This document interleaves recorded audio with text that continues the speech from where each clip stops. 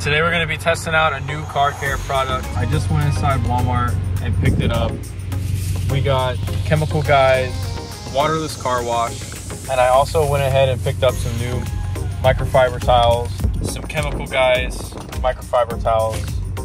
This is the waterless car wash by Chemical Guys. So this is supposed to be able to wash your car without needing water. Now, obviously, it's probably not a really detailed wash, but it'll probably get the job done if you're in a situation like me where you don't have water. So right now where I live, we actually can't use water at home. We're on like a water restriction, so I can't hand wash my car at home. So something like this is gonna be perfect to try out, just so I can kind of keep my car clean. And then these are the microfibers that I picked up. I'm gonna head home and I'll catch up with you guys when I get there so we can start washing. All right guys, we're back home now. I got the car in the garage. Pretty cool out, so we're gonna go ahead and get started. All right guys, so the instructions on these say just go ahead and spray down the area. Now this has an emulsifier in it, so it's gonna help break down the dirt that's on the car.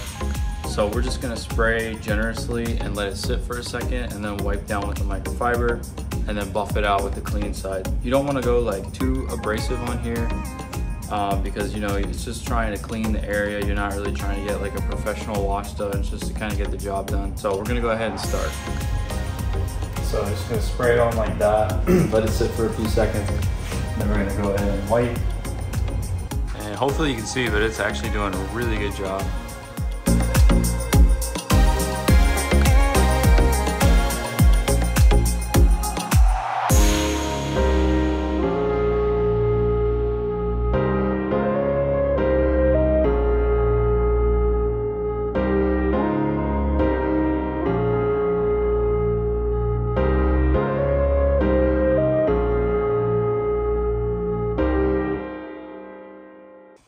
So far it's working really good actually. You can see here on the fender that it's taken pretty much everything off. So I don't know if you guys can see on the camera, but something's wrong with like the paint on my hood. It's kind of like spotted up even though it's clean. And I've tried clay barring it, and I do know this car needs a detail. So I'm hoping maybe like a polish and a compound will take that out. I don't know if you can see it, but it's like these weird like bubbly looking circles and stuff.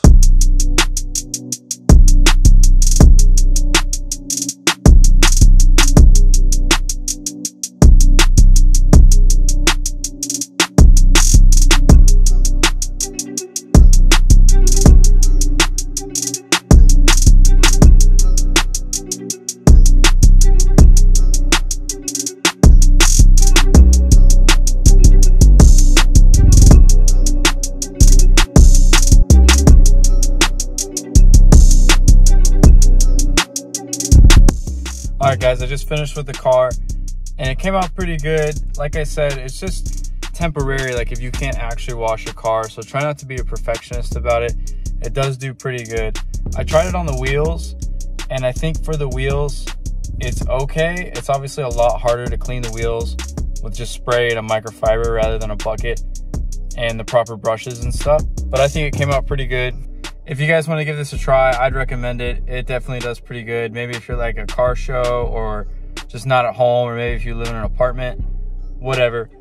We're gonna go ahead and throw this Kaiba sticker on the car. I've been dying to get this on the car and it's just been too dirty. So we're gonna go ahead and slap this sticker on there.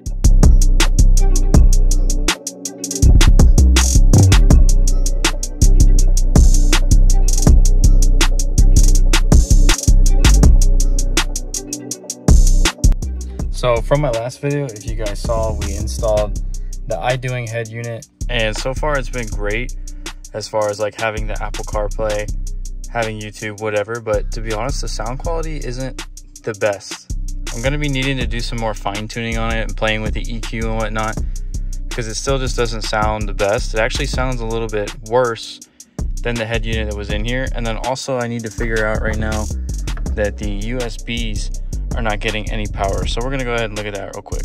I'm pretty sure that I just had it plugged into the wrong port. So this red one here is for the USBs. And so there's two, I can't really show you on camera, but there's two same size entries. So we're gonna flip it to the other one and see if that works.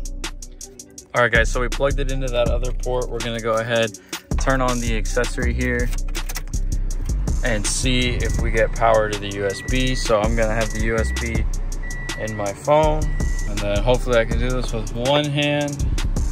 Okay, I got it in and still no power. So I'm gonna have to do some more digging. Well guys, that's pretty much a bummer. I rechecked everything and everything's plugged in, and for still no reason, the USB is not getting power. So the stock one isn't getting power, which is kind of to be expected with a new head unit, I guess. That's what I'm reading online. And these two extra ones, they're not getting any power either. So it's pretty frustrating. I don't have anywhere in my car now to charge my phone.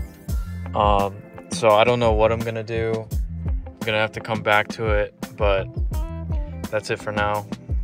I've literally been sitting in my car just super sweaty and just pissed off at this head unit, but I hope you guys enjoyed this video check it out, it's right there. The Chemical Guys waterless car wash came out pretty good. The car looks good.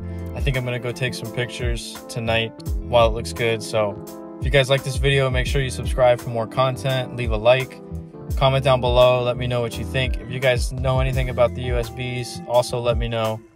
Other than that, I'll catch you guys in the next video. Peace. All right, boys, I'm hyped.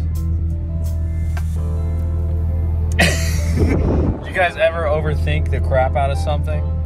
Like maybe the USB cable was bad? Yeah, that's what happened. I just ran inside, grabbed a good USB cable, and I was like, yo, I swear if it's just a bad cable, and sure enough it was a bad cable. So we got power, boys. It's all good. We're hyped now. Now I will let you guys go. See you in the next video, because I got a working USB, baby. Peace out, boys.